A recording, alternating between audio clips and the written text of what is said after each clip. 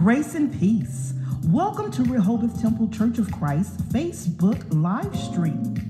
On behalf of our pastor and First Lady, Apostle Bradford Berry, and Lady Norma Berry, and the entire Rehoboth Temple Church family, we thank you for tuning in. We are the church in the heart of the city with the city in our heart.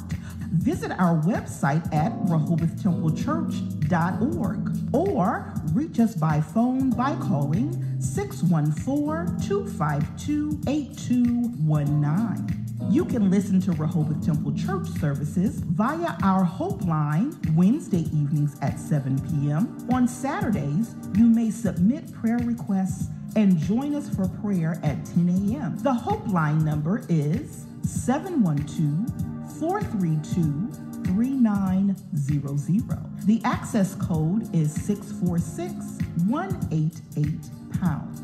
If you would like to sow a seed to our ministry, you can do so via our website, rehobothtemplechurch.org, and via Givelify. You can give in person on Mondays from 2 p.m. to 4 p.m. at the church. While giving in person, you can also utilize our Clover giving by using a debit card or credit card. As always, you can send your gifts via the mail to Rehoboth Temple Church of Christ, 1111 East Long Street, Post Office Box 83326, Columbus, Ohio 43203. We pray that what you hear and see blesses you. Without further ado, hear ye the word of the Lord. Once again, welcome to the Temple, and on today we'll be having prayer led by Sister Deborah Smith. We're praying for families that are grieving. We're praying for families that are looking for the Lord to do something very special in their lives. Following our prayer by Sister Deborah Smith, we'll have announcements by Brother Ron Bryan. Every head is bowed and every heart is lifted. Let's enter into prayer. Praise the Lord, everybody. The Bible admonishes us to give thanks unto the Lord. It says, "Oh, give thanks unto the Lord, for he is good. For he is good, and his mercy endures forever." Then I believe the second verse says, "Let the redeemed of the Lord say so." Say so, whom he hath redeemed from the hand of the enemy. Today, I invite you into our service, those who have been redeemed, and say so. That we go into prayer right now to pray for our nation, the bereaved family. We're praying for Sister Wilma Carter's family and her daughter Michelle especially. We've lost a valiant soldier out of our midst, and we're praying for that family. Earnestly, we're seeking God for you. We're going to go before God to ask him for blessings upon this nation. We are about to, in a couple of weeks, turn that curve in our history. In a few more days, we're about to embark on something that is going to be detrimental to us as a nation of people. Amen? Amen. And we as the saints of God need to keep our ears open and eyes and listen to the voice of God. We need to seek God like never before. Yes. So we invite you into our services. We begin to pray that you come in, that God have a seat with us, that we invite him here into your homes, wherever you are, and that you join with us in prayer. Would you do that for us, please? Father God, in the name of Jesus, we're coming before you, God, as only we know how, asking you, oh God, for your goodness and your mercy. We thank you, oh God, that you've allowed us this day to give you praise. Can't nobody do us like you can, Father. And today, the saints of God in this place, in Rehoboth Temple, come to give you praise. We thank you, oh God, for your goodness and your mercy, for how you've kept us, oh God. You didn't have to do it, but you did. You saw fit, oh God, to give us another day so that we can rise and give you glory. Now, God, we invite you into this service today. Come on in and have a seat with us. Sup with us, oh God. Do you walk up and down the pews, God, as we see them here, and go in and out of every household that's listening on the line, on the Facebook and on the Hope line. God, we need you today. We're coming before you, God, as only we know and as humble as we know how, beseeching you, oh God, to do the impossible things for us. God, we know because we have evidence of you being a healer. We have evidence, God, of you being a deliverer. We have evidence, God, of you being merciful and gracious to us. We know the God that we serve. And God, now we beseech you as only we know how, because we are the redeemed of you, O God. And we pray, O God, that you might have a listening ears to the prayers that's going out before the people right now. God, we're praying for this nation of ours. We're praying for the White House, the State House, our houses, the church house. God, we're praying, oh God, that you come and sit with those, oh God. We're praying for those in high places as you admonished us to do. God, we're praying for the sick among us today, those who have lost loved ones and the bereaved of us. Go now, God, and comfort the Carter family right now. Wrap your arms around them, God, as only you can. Let them know that weeping may endure for a night, but the joy of the Lord is going to come in the morning. Comfort them with those words, oh God, in the name of Jesus. Be with us today, oh God, as we go to and fro, as we come here and listen to the word to be strengthened. God, we come in to hear the word in our hearts and in our minds. But God, as we go out there among the people, help us to remember that we're going out as servants for you. We're going, God, to compel men and women to be saved. Now, oh God, we pray that you might bless the preach word that's going to go before us today. Remember Bishop and his family. Remember Lady Berry. God bless us only you know how. Let the word reach somebody, oh God, and compel men to come and say, what must I do to be saved? Bless, oh God, according to your will, according to your word, according to your way, oh God. And we'll be careful to give your name the praise. We ask this all in the name of Jesus.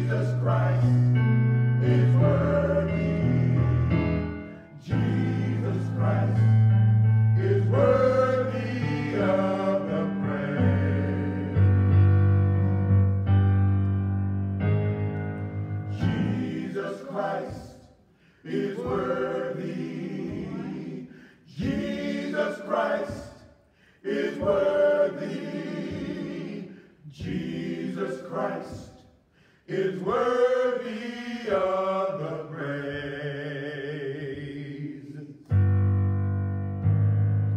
Jesus Christ is worthy.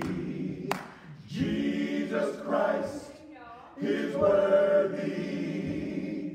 Jesus Christ is worthy of the praise.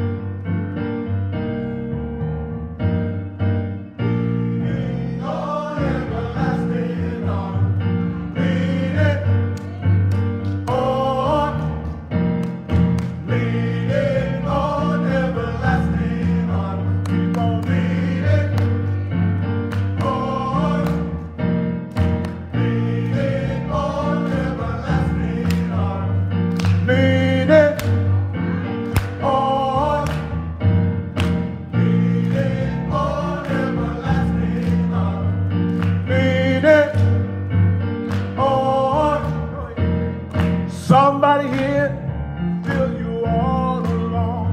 Ought to keep leaning on. Somebody here feel the hope is gone. Ought to keep leaning on.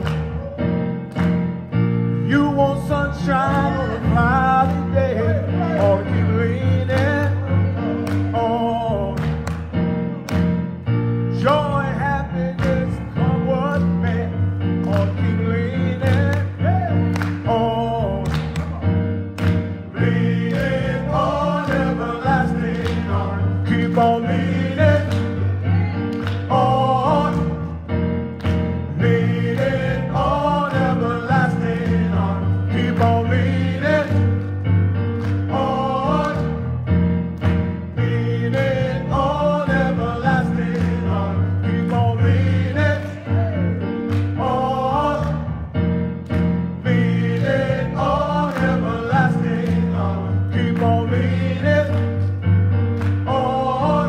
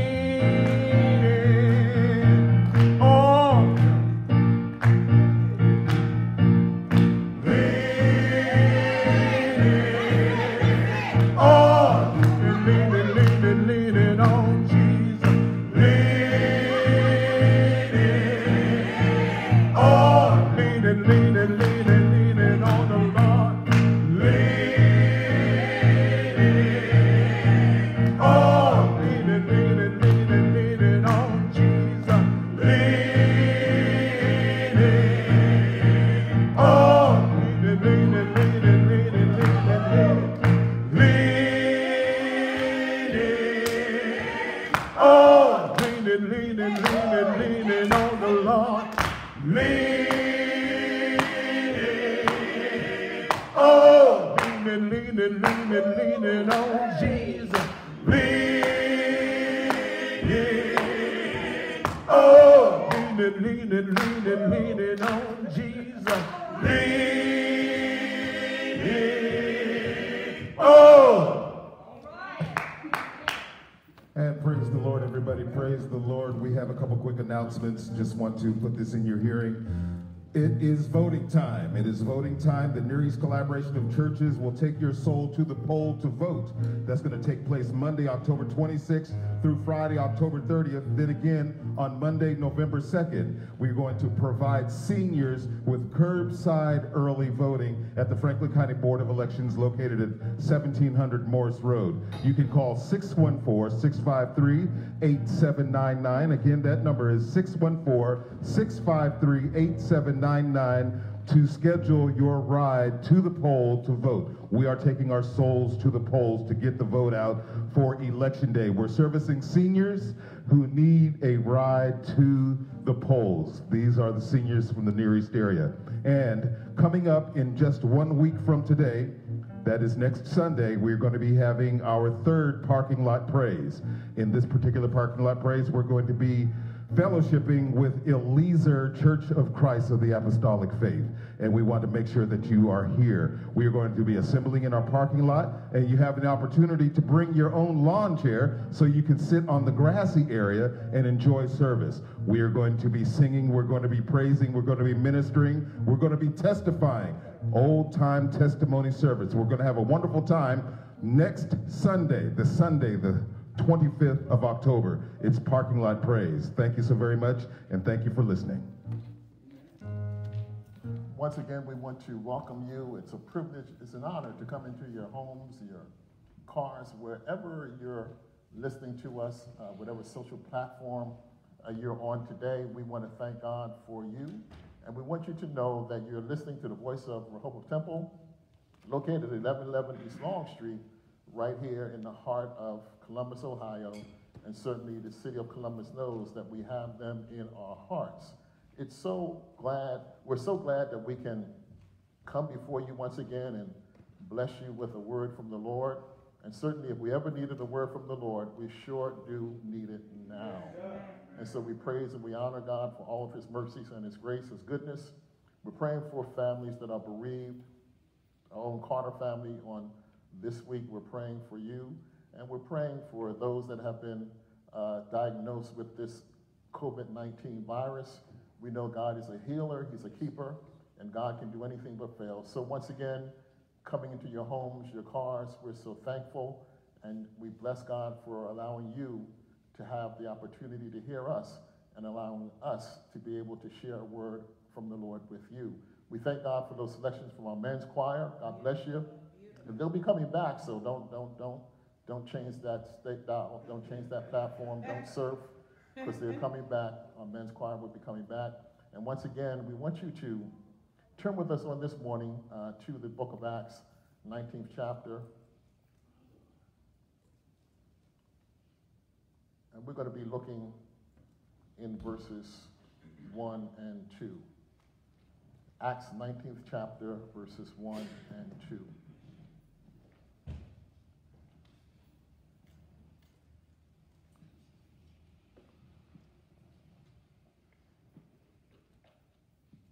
And it came to pass that while Apollos was at Corinth, Paul, having passed through the upper coast, came to Ephesus, and finding certain disciples, he said unto them, Have you received the Holy Ghost since you believed?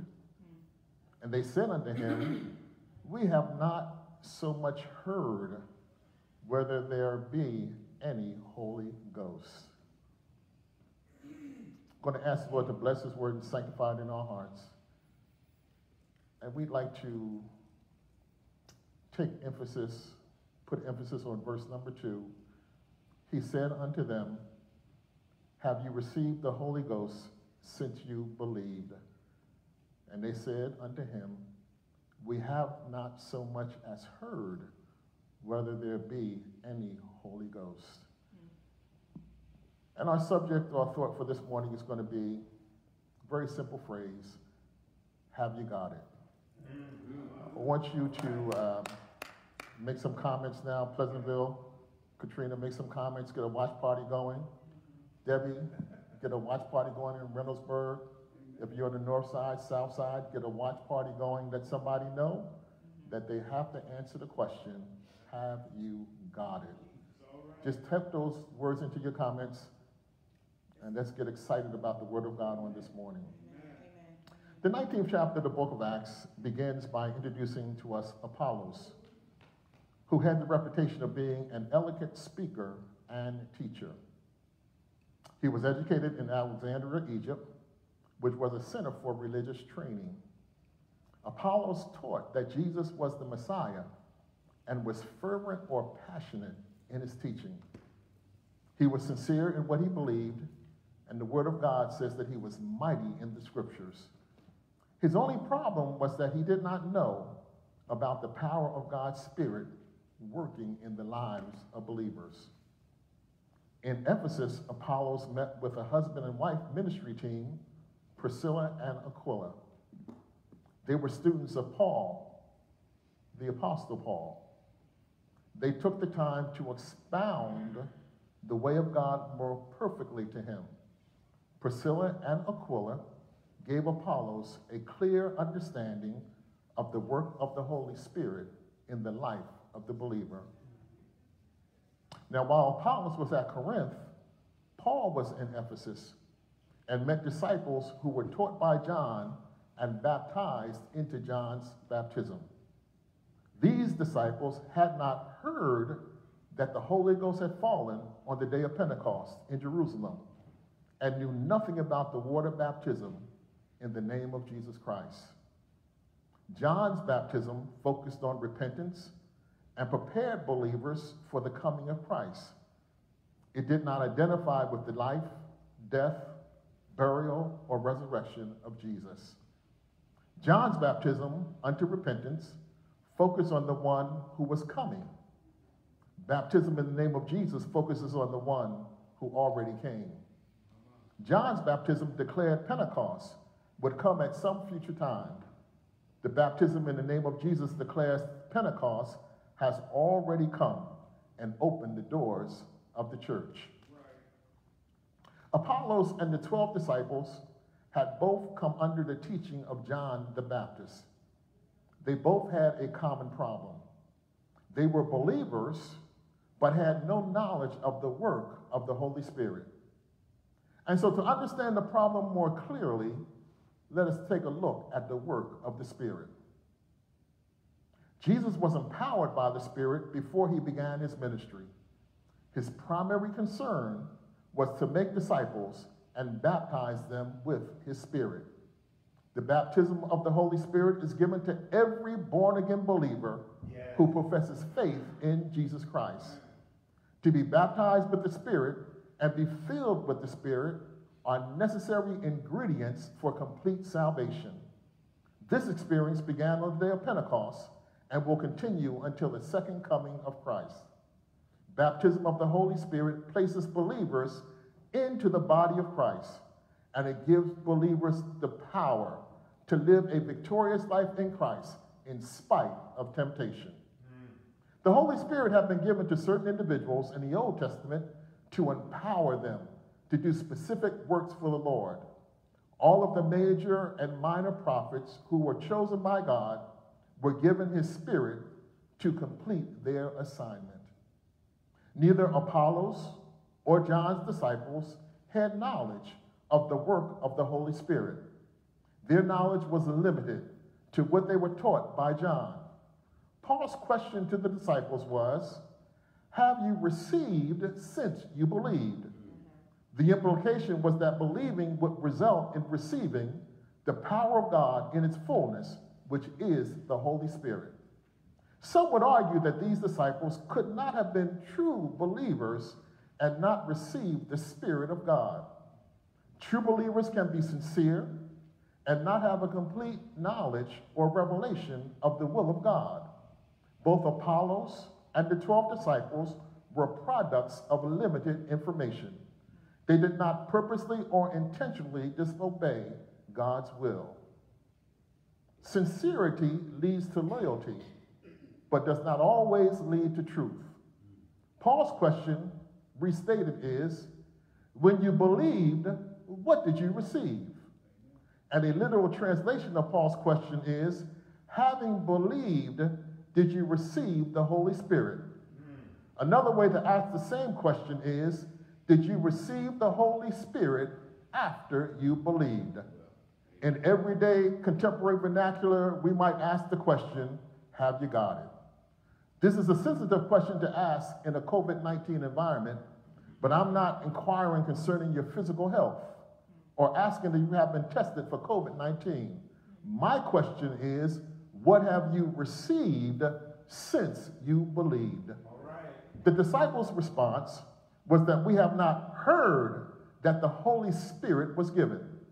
They did not contest the need for the Holy Spirit, nor did they refute Paul's further instructions. Once again, thank you, Lady B. It's not what you know, but what you do with what you know that really matters. It's also important to note that Paul never condemned the disciples for what they believed. We can conclude that he considered the disciples' belief to be sincere, and what they believed was good enough for then, but not good enough for now. Let me repeat that. Paul never condemned the disciples for what they believed. He never rebuked them. And so what we can conclude by that is that the disciples had a sincere belief. They were sincere about what they believed. And what they believed was good enough for then, but not good enough for now. Paul baptized the disciples in the name of the Lord Jesus and laid hands on them, which means he prayed for them and they received the Holy Spirit. Thus, there is an interval of time between their belief in Christ and being filled with the Spirit. If you believe and have not yet received, the good news is that it's not too late. If you want it, you can have it. You still have time. This event happened 25 years after Pentecost. Some call it the second Pentecost. It is consistent with what takes place on today. Those who believe on Christ receive the power of his Spirit, and they are baptized by the Spirit into the body of Christ. We live in the age of the Spirit. The Old Testament period was the age of the Father. When the apostles wrote the Gospels, it was the age of the Son. But from Pentecost until the second coming of Christ is the age of the Spirit. We live in an information age where technology affords us the ability to get information quick, fast, and in a hurry. Yeah. In biblical times, there was no cell phone, laptop computers, internet, or social media platforms. So it's not difficult to understand why sincere disciples would not have heard or did not know that the Holy Spirit had been given. The reality is that many believers today have not been acquainted with the Holy Spirit because of a lack of information and instruction. In spite of all the sources, in spite of all the technology, in spite of all the information, we still have to ask the question, have you got it? Many believers have not heard through the grapevine that all sincere believers receive the Holy Spirit. It is the source of joy, boldness, and power to do God's will. It is also the source of strength to live godly and to live a lifestyle in a world filled with temptation and evil. Once again, it gives boldness, it gives joy. It's a source of strength to live a godly lifestyle in a world filled with temptation and evil. It's the same power that raised Jesus from the grave. And if you have it, will be the same power to raise you again from the enemy called death. The scripture reminds us that when the Holy Ghost comes, you shall have power, and you shall be my witness. The Holy Spirit is the greatest power a believer will ever receive to tell about the goodness of the Lord. The Holy Spirit empowers the believer to witness about the wonderful works of Jesus Christ. The question, once again, have you got it? It may just be a matter of not having the right information. But now that you know, what are you going to do? New information is only beneficial when we're willing to change our thinking and adjust to what is good and profitable. When we refuse to act on what we know, we miss the blessings that we can have. Once again, if you refuse to act on what you know, when you refuse to act on good information, when you refuse to act on the right information, it can cause you to lose the blessings that God wants to give. There are three types of individuals who hear God's word, and there are three types of people that you meet every Sunday in church. The first type, those who are non-believers because they have not accepted Christ as Lord and Savior. They may come occasionally or be regular members of a church.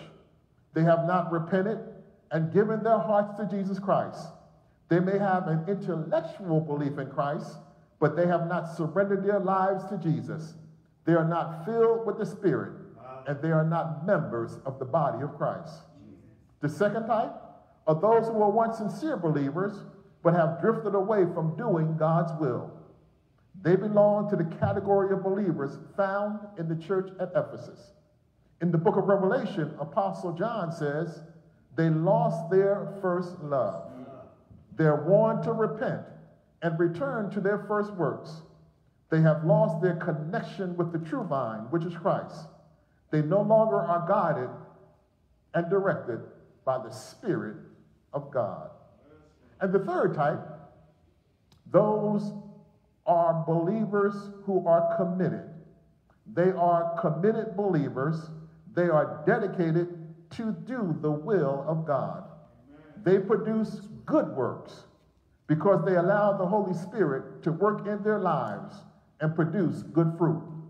They continually manifest and are filled with the Spirit, and they continually manifest the fruit of the Spirit. They walk by faith and not by sight. They possess and are filled with the Spirit of God. They know they have eternal life because when the Holy Ghost came, it showed some signs. And they know that their names are written in the Lamb's book of life. Another significant point about Paul's question, have you received since you believe, is that it suggests that believers know or they have tangible evidence that they have received the Spirit of God. As far as Paul was concerned, the evidence was that they spoke in tongues after he laid hands on them. It was the same evidence on the day of Pentecost. When those who were in the upper room received the Holy Spirit, they came out looking like they were drunk with new wine. They prophesied, they praised God, and they spoke in other tongues. Let's evaluate what happened and apply it to what we've learned. Number one, true disciples are sincere in what they believe, and they act on what they are taught. John's disciples were baptized unto repentance. Number two, true disciples who are limited in what they have been taught can be open-minded and progress beyond what they know. John's disciples believed in Jesus and received further instructions from Paul. Number three, they were baptized in water in the name of the Lord Jesus. John's disciples were baptized a second time. Number four, after Paul laid his hands on them, they were baptized and filled with the Holy Spirit. In other words, a person can know if they have been baptized with the Holy Spirit. The evidence is that the disciples all spoke with tongues. The Holy Spirit is accompanied by tangible evidence. The Holy Spirit always shows some signs. When the Holy Spirit came on them, they began speaking in tongues, prophesying. It was visible proof that they had received the Holy Spirit. Once again, the Holy Spirit always will show some signs of, you might dance, you might sing, you might clap your hands, you might pat your feet, but there's a feeling on the inside that'll work on the outside. It's like a wheel in the middle of a wheel. It's like fire shut up in your bones. When you get it, you know it, because there has to be some signs. Let's compare COVID-19 with the Holy Spirit to contemporize the message. Many people have contracted the COVID-19 virus because of misinformation or lack of information about the virus. You can have it and be asymptomatic, which means you show no signs or symptoms of having the virus. The virus is highly contagious because it is an airborne disease, and the virus has a very high fatality rate, higher than seasonal flu or other seasonal diseases, which many people don't believe in spite of scientific information. There are also simple steps that we can take to mitigate the spread of COVID-19. We can practice hand hygiene, which means wash your hands. We can wear face masks in public, and we can practice social distancing when possible and avoid crowds. These are simple steps from reliable public health officials who specialize in infectious diseases. How we decide to use the information may be a matter of life or death. Failure to believe can have dire consequences for families and friends. Now, according to God's word, let's look at what we know about the Holy Spirit. Number one, it's not asymptomatic. If you have it, you'll know it. If you have it, there'll be some signs. If you have it, there's a feeling on the inside that you can't deny. Number two, the Holy Spirit is not contagious. You can't pass it from person to person. You've got to get it for yourself. You've got to know that you know that you know that something happened in my life. There's a change that I can't deny. And number three, the Holy Spirit saves lives. Whosoever believes on Jesus will have everlasting life, and out of their belly shall flow rivers of living water. These are simple steps that you can take to enter into the kingdom of God. You can repent of your sins, be baptized in water in the name of Jesus Christ, receive the Holy Spirit by faith in Jesus. These are steps that every believer must take to go from believing to receiving. These are steps that every believer must take. These are steps that every believer must take to go from receiving to believing. God wants his power to rest on you. God wants his power to abide in you. And the scripture reminds us that if any man has not his spirit, he does not belong to me. And so once again, ask somebody the question, send somebody the comments, just write on whatever platform you're using the words, have you got it? The Spirit indwells or lives in you. Have you got it? Does the Spirit live on the inside and work on the outside? Is your body a temple of the Holy Ghost? The Spirit seals the believer. Are you sealed until the day of redemption? Do you belong to God, and are you a child by God, of God, because you've been adopted into the family of Jesus Christ? And number three, the Holy Spirit empowers the believer for life and service, which is dedicated to God. Sin no longer has power over the believer. The believer will have victory in this life and in that life which is to come. I'm reminded of a song in my conclusion. Long ago, I did not know about Jesus and his love. I heard about it, but never tasted the manna from above. But when this life of sin you can no longer stand, I ask the question, how can I get to know the man? You must be, don't you see? You've got to be born again. You must have that fire, Holy Ghost, burning and keeps your prayer wheel turning. It's the kind of religion that you cannot deceive. It's the kind of religion that comes when you believe. Don't you see? that you gotta be born again. It makes you dance, it makes you shout, it makes you say, I've been born again. Once again, you've got to be born again. You've got to be filled with the Spirit. You've got to have the power of the Holy Ghost. You've got to have something on the inside that works on the outside. You've got to know that you know that you know I'm a child of God. Lift your hands and say, I've got it because I've been born again. God bless you.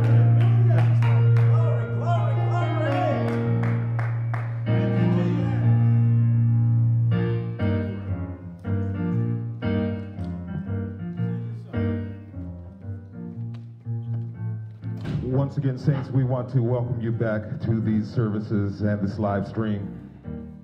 Quick announcement as we begin to close out this service. Services for our dear sister Wilma Carter are going to be taking place at the Marlon Gary Chapel East. Marlon Gary East. That's going to take place next Saturday on the 24th. Viewing and the services are private for family only. However, you can check out the live screen of the service. That live stream of the service is going to take place at the Marlon Gary website. All you have to do is click on the East location to view the service. Our homegoing services for Sister Wilma Carter are next Saturday, October 24th.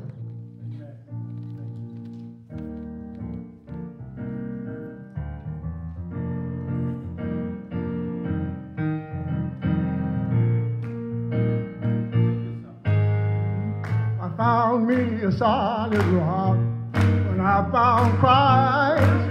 Oh, yes, I did. Oh, I found me a solid rock when I found Christ. You can find a comfort to him. He can solve each and every one of them. I found me a solid rock when I found Christ. Burden bearer when I found Christ. Oh, yes, I did. Oh, I found me a burden bearer when I found Christ. You can take your burdens to him. He can solve each and every one of them. I found me a solid rock when I found Christ.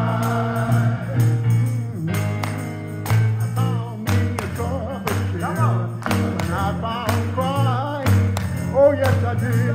Oh, I found me a trouble sharer when I found Christ. You can take your troubles to him. He can solve each and every one of them. I found me a solid rock when I found Christ. I found me a solid.